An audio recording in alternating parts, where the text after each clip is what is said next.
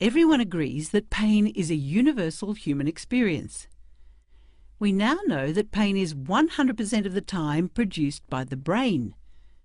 This includes all pain, no matter how it feels, sharp, dull, strong or mild, and no matter how long you've had it. You might have had it for a few weeks or months. This is called acute pain, and it's common with tissue damage, say from a back injury or ankle sprain.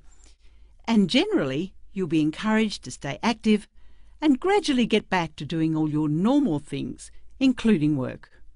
Or you might have had it for 3 months or more, and this pain is generally called persistent or chronic, because in this type of pain, tissue damage is not the main issue. What's less clear, though, is when you're told you have chronic pain, is knowing what's best to do about it. Well, in Australia, chronic pain is a really big problem. In fact, 1 in 5 people have it. Having a brain that keeps on producing pain, even after the body tissues are restored and out of danger, is no fun. Some people say it still feels like they must have something wrong. But that's just it. Once anything dangerous is ruled out, health professionals can explain that most things in the body are healed as well as they can be by 3 to 6 months. So ongoing pain being produced by the brain is less about structural changes in the body and more about the sensitivity of the nervous system. In other words, it's more complex.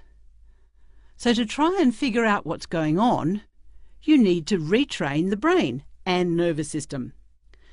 To do this, it's helpful to look at all the things that affect the nervous system and may be contributing to your individual pain experience. What can help is to look at persistent pain from a broad perspective, and by using a structured approach and a plan, it's less likely that anything important will be missed. Let's start with the medical side. Firstly, taking medication can help, but only to a limited extent. It is the more active approaches that are necessary to retrain the brain. So using medications to get going is okay, and then mostly they can be tapered and ceased. Some people also think surgery might be the answer, but when it comes to a complex problem like chronic pain, surgery may not be helpful.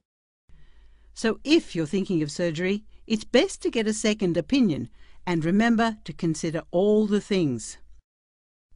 Next, it is helpful to consider how your thoughts and emotions are affecting your nervous system.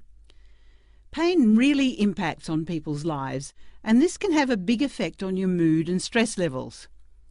All those thoughts and beliefs are brain impulses too, but you can learn ways to reduce stress and wind down the nervous system. This helps with emotional well-being and can reduce pain as well. The third area to consider is the role of diet and lifestyle. Now, it turns out that our modern lifestyle might not be so good for us. In fact, what we eat and how we live may really be contributing to a sensitized nervous system. Looking at all the things like smoking, nutrition, alcohol, and activity levels, and seeing if there are any issues is a good beginning, and these things can go on your plan. Then there's often enormous value in exploring the deeper meaning of pain and the surrounding personal story.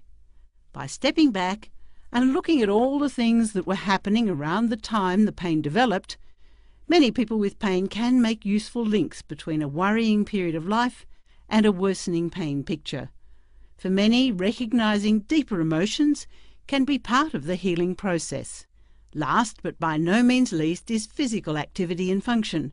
From the brain's perspective, getting moving at comfortable levels without fear, and where the brain does not protect by pain, is best, and you'll gradually restore your body's tissues.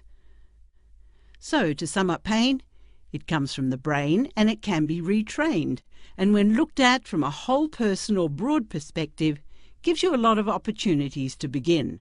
So get a helping hand if you need it, set a goal, and begin.